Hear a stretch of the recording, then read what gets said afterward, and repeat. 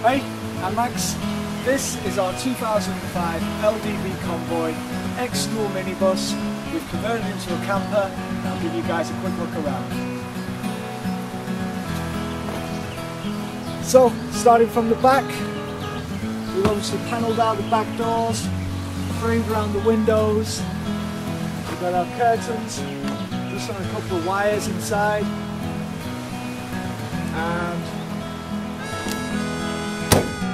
we put the one-way glass on the back windows for a little bit of privacy. Haven't got round to taking off the decals from the previous owners yet, so we're currently representing the international school. Under the bed, basic storage, barbecues, what have you. Bit of a mess under there at the moment. We've got our bed, our soft backboard, and then overhead here, basically more storage, clothes, whatever. On top we have our skylight, opens up nicely, roof vent inside, fly net, no danger.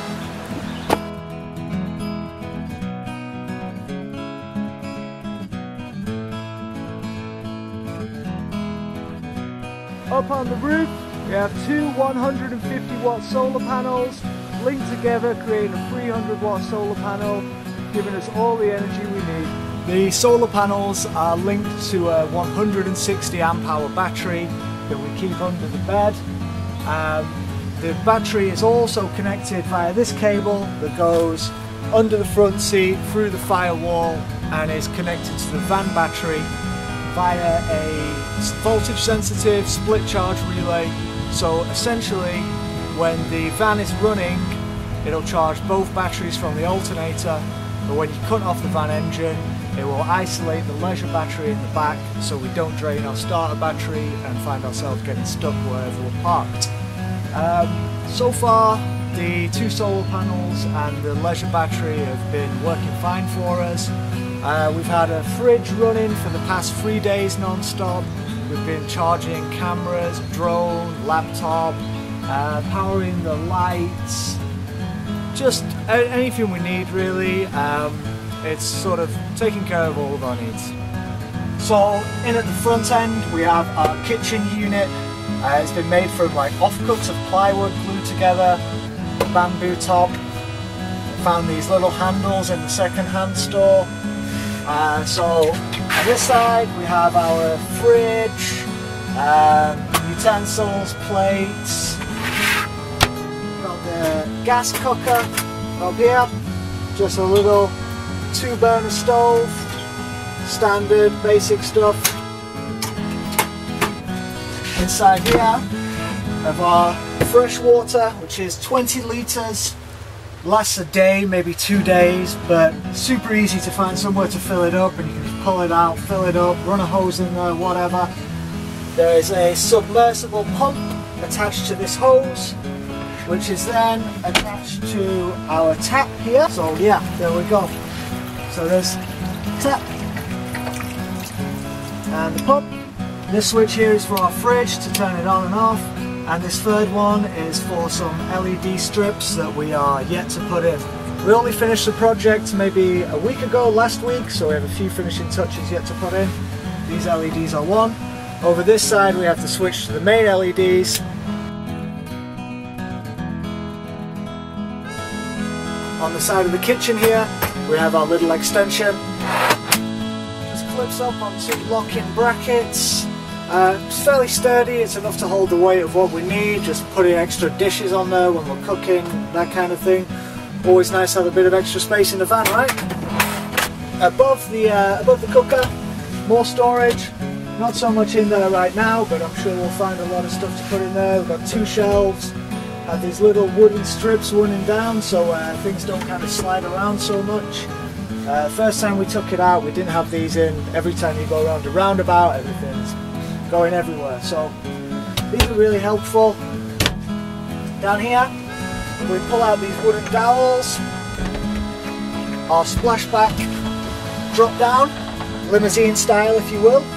so that lets a little bit more light in. It's also good for when you're driving because then they can see through the side window here.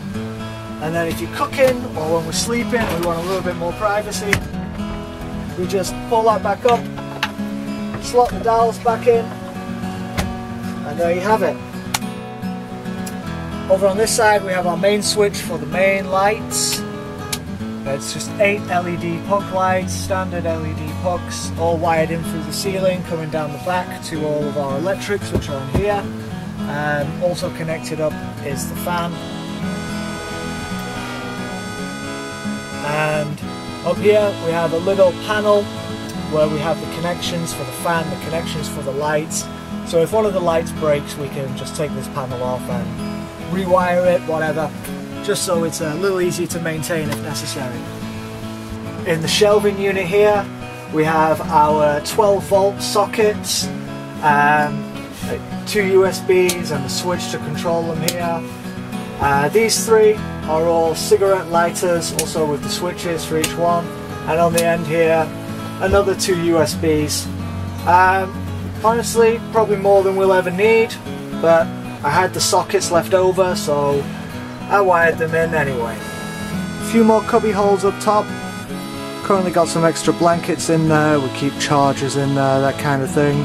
You can see at the bottom there we've got our 240 volt sockets. They're connected to the inverter and all the other electrical like solar charge controller, fuse box, which is in the box behind the plug sockets there. So looking out the back of the van, as you can see, we're currently parked up at the beach. We spent the night here last night.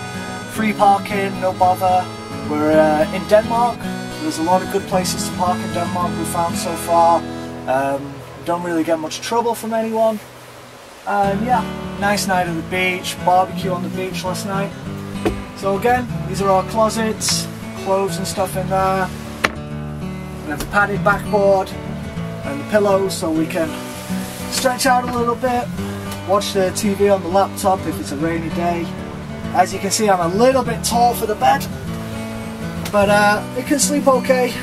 And luckily my wife's pretty small, so I kind of sleep a little bit diagonally when I need to.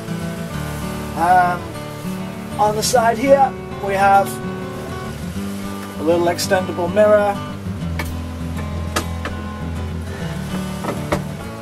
and yeah, that's about it for this part of the video. Yeah. We also have our little sofa here, just a small sofa. We don't spend a lot of time sitting on here. I mean, if we're doing any like relaxing inside, we usually sit on the bed. Kind of just perch here every now and again, putting shoes on, maybe eat here if it's raining outside. We've got all sorts of crap under here. So we need to install a curtain just to tidy it off a little bit. Same with the underbed storage, another curtain here, and then just keep things nice and tidy. You can see behind we've framed out the windows and we have the little curtains again. Just on wires, these are double skinned, so at night time it really blocks out any light coming out of the van, and in the daytime it blocks out any coming in. So yeah, pretty pleased with how they've worked out. So this is the side door opening. As you can see, we've got a little metal trim down the side here, and in the footwell we have the doormat that we've cut down and glued in. I mean, if you watch any more of these like van tour videos, you'll know that this is basically standard. I mean, we saw it on the videos we watched, we lifted the idea, and works really well. Up along the roofline here you can see we've installed these hooks. They go all the way down. Autofocus doesn't like it when I move down there. There we go. So that's basically just to hook a tarpaulin on. We didn't want to pay for an awning because they're pretty expensive, so we spent like what, a tenner on a big tarpaulin, put these hooks on, and have some like tent poles. So it extends out maybe like 3 meters from the side of the van when we need it. I mean, in the minute we're kind of parked in this forest, so there's not much space for it. But yeah, it's a good vibe to have. So in here, as I mentioned, is all of our electrics. We have our inverter, the volt sensitive charge relay, fuse box and solar charge controller. I don't want to go into too much details about that, but if you want to know about like the 12 volt electrics and wiring up a camper van, There's a lot of good videos out there on YouTube. That's how I found it. Also in here we have our chemical toilet. Just standard from eBay. We only really use it in emergencies. I mean, we were parked up in Copenhagen the other day and the missus needed a pee, so she can just do it in the back of the van. I mean, usually we're out in the countryside, so you can do your business out there, right? Nothing wrong with that. So yeah, we just try and use it for number ones, if you will, because who wants to be driving around with a bucket full of shit in the van, yeah? There's our sliding door on the side. Again, panelled out, framed off, curtains on wires. Pretty straightforward. All the timber we've used for like the frames around the windows, for the cabinets, the wall in between the cab and the van, it's all kind of like fencing quality timber. Picked it up from the hardware store for it's like about 50p a metre or something. Green timber, rough sawn. So I spent time, put it through the thickness planer, took a few millimetres off it, sanded it all down, stained it up. If you're doing a camper conversion, you're going to spend a lot of time sanding, a lot of time staining, but I think in the end the result's worth it, and we're really happy with how it looks. And it's also lightweight, which is super. All of the fabrics we've used, like the curtains and for the backboard on the bed, all from the second-hand store, all super cheap. I mean, anything we could get second-hand, we've got second-hand. Reclaimed timbers, cheap timbers, it's the way forward. In the front here, we have our seat covers. Picked them up from the second-hand store. They're just like garden furniture seats. And we've got some fabric, and the wife reupholstered them. Pretty comfy, and as you can see, loads of crap on the seats at the moment. One thing I didn't show you guys, just up at the front above the kitchen, you can see there's like a hole in the roof. We've got it's like a solar powered extractor. It's just a standalone unit with a small solar cell on the top. Anytime it's remotely light outside, it's running, it's super quiet, just extracts a bit of air, gets the airflow going nicely. Really can't complain with it, I'm pretty pleased with how it works. And yeah, I didn't really talk about the insulation. When we got the van, it had 16 seats in the back, so we ripped all the seats out, ripped all the carpet out, all the plastic panels off the side, and then we lined it with foil bubble insulation and then 60mm earthwool insulation. So that's on the walls, the ceiling and the floor, just with like wooden battens as a skeleton. Over that there's a 4mm plywood on the walls and ceiling, and we have a 6mm kind of veneer MDF on the floor. In the main part of the van, that's covered with like a lino. In the back it's just the veneer. I covered it in the front because it was like a defect sheet that I got for free, so there was some marks on the front end, so I covered it. But all this stuff in the back and under the bed, it's quite nice. Kind of looks like laminate floor, you know, standard stuff. Yeah, on the walls is wallpaper we've got from the fake wood panel effect. Just because we like the wood panel vibe, but we didn't want to have the weight of doing it all with pallet boards. I mean, like your average pallet board's about 12mm thick. You do a whole van, it adds a lot of weight to it, which is going to mess with your fuel consumption and your handling. So we went for the 4mm ply and the wallpaper over it. Same on the ceiling. So far so good, like none of it's really peeling off or anything. I know, come back to me in a year and I'll tell you if that worked out.